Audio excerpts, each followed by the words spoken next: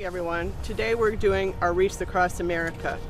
Normally it's going to take place on December 19th across the world in all 50 states at more than 2,100 locations. Today is the day that we're going to honor our dead. The reason behind Wreaths across America is a young boy won a trip from Massachusetts to go to Washington, D.C. on a trip. He was a paper boy. When he got there, he was in awe of Arlington Cemetery and was concerned about the amount of graves that had no one there to remember them. So he said that if he ever did well, he was going to do something to change that. So in 2007, when he had done well and he had a company called Worcester Wreath Company, he decided with their surplus they were going to take those 5,000 wreaths and take them to Arlington.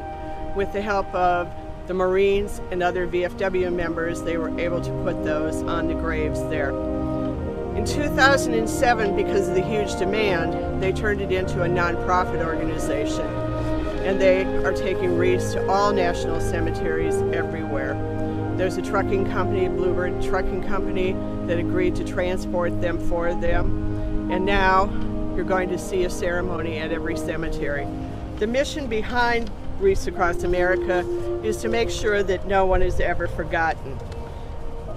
Their motto is to remember our veterans, honor those who served, and to teach your children that freedom is not free.